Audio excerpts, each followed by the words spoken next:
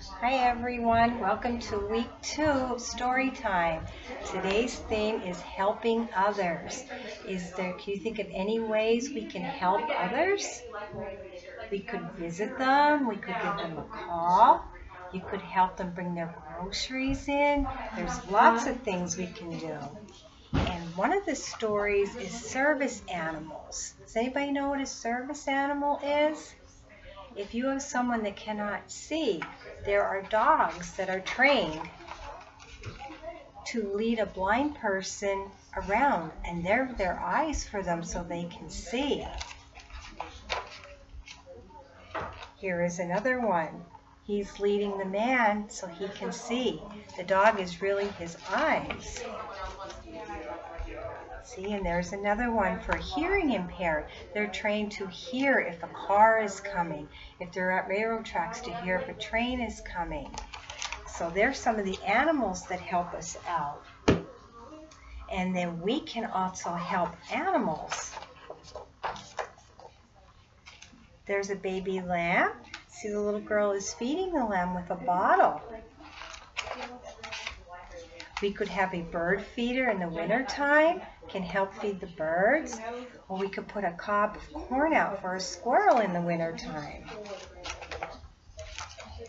And this little boy, he's helping a horse exercise. He's going swimming with him. It'll be a little cold now, but maybe in the summer. And how many have gerbils or little mice? We could feed them. Or how many have dogs and kittens? You have to take a dog for a walk or play with them, and kittens love to be played with. So there's some ways that we can help the animals out. So on our magic board today, we're going to put helping others. Okay, so we'll put that up on our magic board, and we'll start with our first book.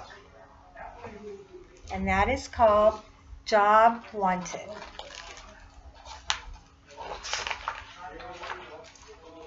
An old farm dog plodded down a dirt road, paws sore and stomach empty. When he reached a farm, he marched right up to the farmer. "Do you need a dog?" he asked. "No," the farmer replied. "Dogs just eat and don't give anything back. They're not like cows or horses or chickens that pay for their keep." "Do you have an opening for a cow?" the dog asked. The farmer scratched his nose.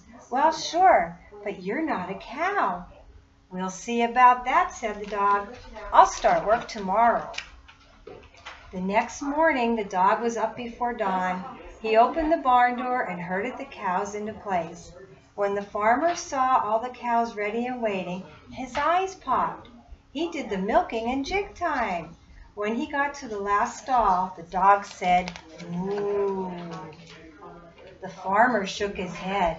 "I'll grant you it was handy having the cows ready, but you're not a cow, so I'm afraid there's no job for you here." The dog was disappointed, but not discouraged. "Do you have an opening for a horse?" he asked. The farmer scraped goo off his boots. "Well, sure, but you're not a horse." "We'll see about that," the dog said. "I'll start work tomorrow." When the farmer went to the barn early the next morning, the cows were all in their stalls ready to go. He said. The milking went quickly, leaving time to plow the field. The farmer went out to hitch up the horse to the plow. Standing next to the horse was the dog again. The dog said, "Nay." The farmer frowned. "I appreciate your help with the cows, but this harness won't fit you." He hooked up the plow and headed to the field.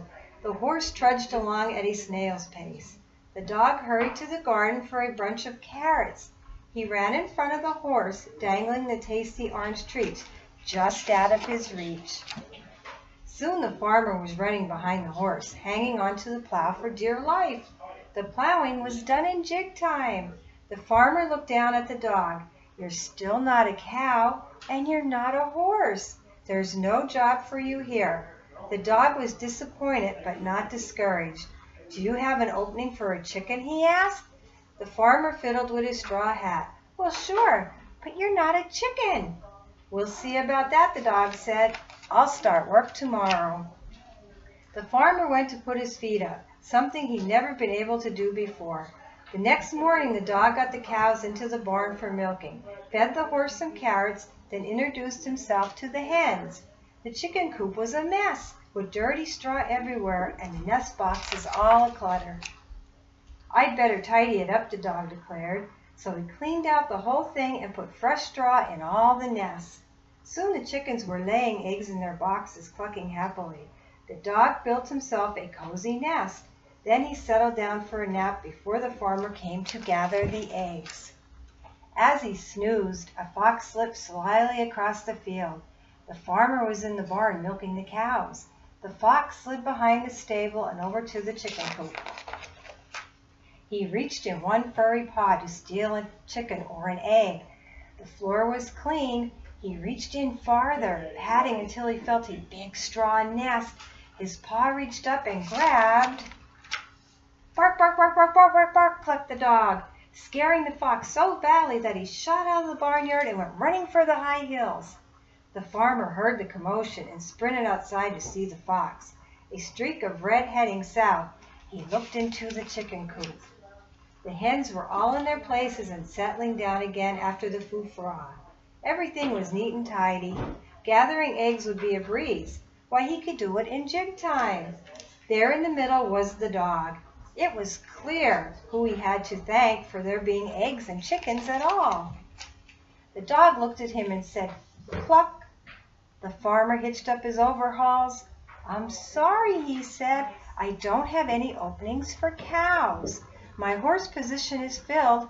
You're not quite right for chicken work, but I might have one job that just opened up. What do you think that is?" Let's see. The dog looked at the farmer and wagged his tail. "I'm starting to think that what this farm needs is a good dog. Do you think you can handle the job?" And the dog said, "Woof." So it looks like they found a happy match. The end.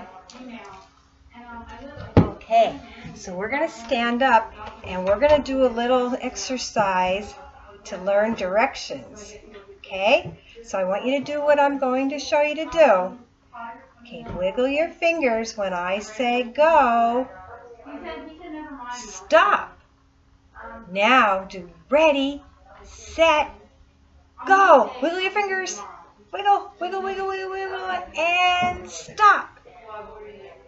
Next, wiggle your knees when I say go. Ready, set, go. Wiggle your knees. Wiggle, wiggle, wiggle, wiggle, wiggle, wiggle. Stop. Ready, stomp your feet when I say go. Ready, set, go. Stomp your feet. Stop. Ready? The next one, wiggle your elbows when I say go. Ready, set, go. Wiggle, wiggle, wiggle, wiggle, wiggle, wiggle. And stop. Next, when I say go, wiggle your body. When I say go, ready, set, go. Wiggle, wiggle, wiggle, wiggle, wiggle, wiggle, wiggle, wiggle. And stop. All right, very good. You did a good job. Hey, so our next story will be One Duck Stuck. Uh-oh. Down by the marsh, by the sleepy, slimy marsh, one duck gets stuck in the muck down by the deep green marsh. Do we count one? One. Help, help! Who can help? Two. Fish splash to the duck. No luck. He's still stuck. So let's count the two fish. 1, 2.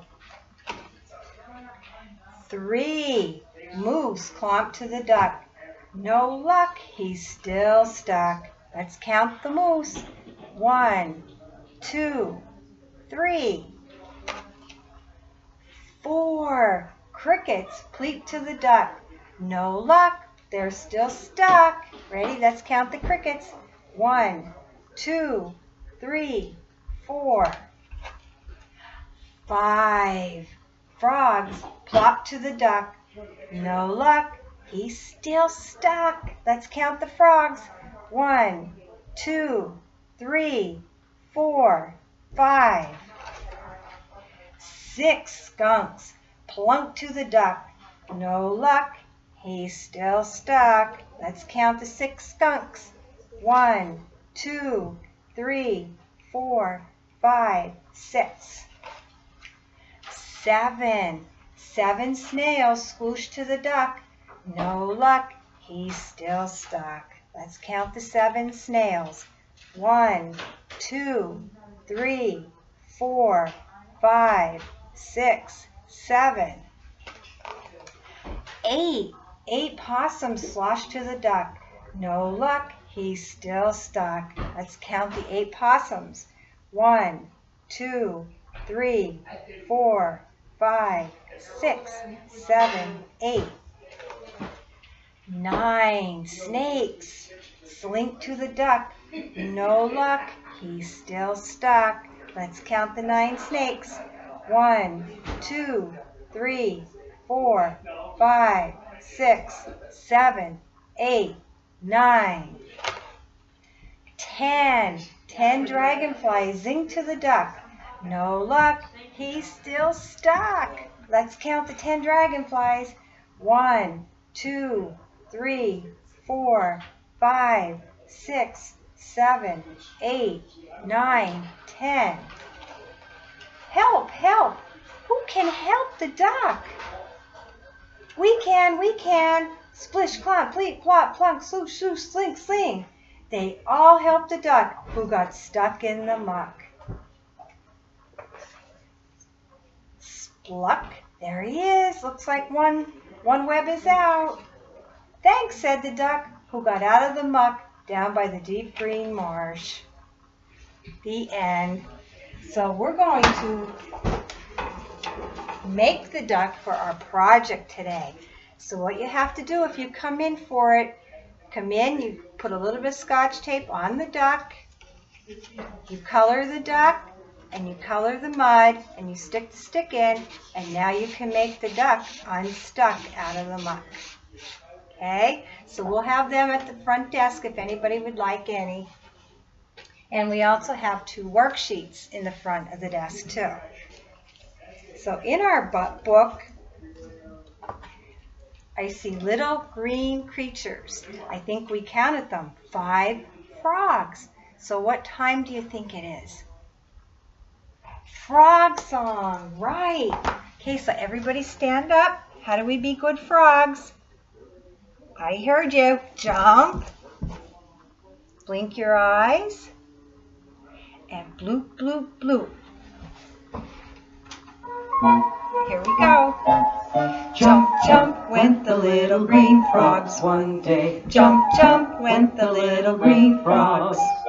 Jump, jump went the little green frogs one day. And their eyes went blink, blink, blink. Jump, jump went the little green frogs one day. Jump, jump went the little green frogs. Jump, jump went the little green frogs one day. And their tongues went bloop, bloop, bloop. Good job. You were good frogs. Okay, so we have one more story. The Lost Dog.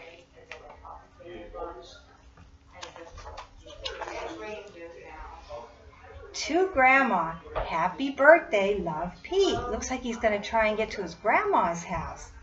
Pete went to see Grandma. She lived on Mud Street. Too many cars, said Pete, and he got off the road. I don't know, was that a good idea? I think that's where he's going to get lost. Pete was lost. Look where he's at. He's out in the woods on top of a mountain. Where is Mud Street, said Pete. That way, said the bear. That way, said the bird. That way, said the big cat. That way, said the walrus. That way, said the penguins. That way, said the whale. Get on my back. Looks like he's going to give him a ride. The whale gave Pete a ride. So look, he's going to get a ride on the whale. Where is Mud Street? Pete said. You are on Mud Street, said Officer Bart. And he was. Happy birthday, Grandma. He made it to Grandma's house. The end. So that was kind of a silly story, wasn't it? So what time do you think it is? Yep, I heard you. Shake your silly, so everybody stand up. Here we go. I'm gonna shake, shake, shake my sillies out. Shake, shake, shake my sillies out. Shake, shake, shake my sillies out. And wiggle my waggles away. We're gonna clap, clap, clap, clap my crazies out. Clap, clap, clap my crazies out. Clap, clap, clap my crazies out. And wiggle my waggles away. We're gonna jump, jump, jump, jump my jiggles out. Jump, jump, jump my jiggles out. Jump, jump, jump my jiggles out. And wiggle my waggles away. We're gonna yawn, yawn, yawn my sleepies out. Yawn, yawn, yawn my sleepies out. Yawn, yawn, yawn my sleepies out. And wiggle my waggles away. We're gonna stretch, just stretch, stretch, stretch my stretchies out. Stretch, stretch, stretch my stretchies out. Stretch, stretch, stretch my stretchies out. Wiggle my waggles away. We're really gonna shake. Here we go. Gonna shake, shake, shake my sillies out. Shake, shake, shake my sillies out. Shake, shake, shake my sillies out. And wiggle my waggles away. And wiggle my waggles away. Yay! Good job, everybody. All right, so that concludes week number 2, and I hope you'll join us all next week for week number 3. Bye-bye.